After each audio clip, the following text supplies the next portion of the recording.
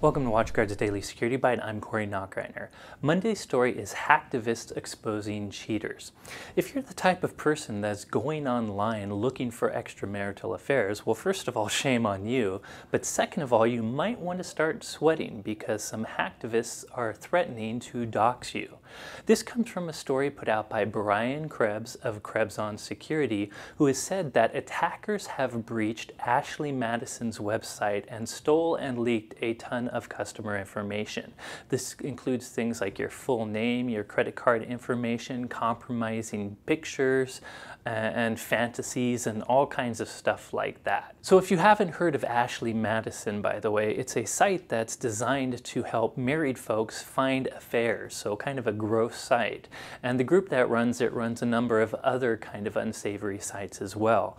The attack was put off by a group that calls themselves the Impact Team, and they released a Messenger manifesto basically threatening the group that runs this site, saying that if you don't shut down this site and another site that's kind of dedicated to helping rich folks find rendezvous with women, if you don't shut down both those sites, they're going to expose all the customer data they've stolen. And according to Ashley Madison, they have over 37 million users, or at least folks that have checked up on this site. Now let's talk about this a bit. No matter what you feel about Ashley Madison's site, personally I think it's kind of a gross, distasteful site, the truth is we shouldn't condone this sort of Robin Hood cyber vigilantism. You know, even though this is a bad site, letting people hack and steal data is bad. The ends don't justify the means, even if you might agree with what this particular hacker group is doing in this case. You know, personally, I think any website whose tagline is "Life is short, have an affair" doesn't really deserve success. Nonetheless, I don't think that condones criminal hackers actually stealing information. So finally, what's a practical takeaway concerning this breach? And I'll actually share a really simple security tip that I actually give kids when I talk about cybersecurity.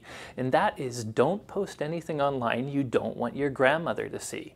You know, no matter how private you think a social network is and how much you think you might be protecting your data or only sharing it with a limited group of people, as soon as you share something digitally, there's a chance that it's going to live forever and eventually be exposed to the world.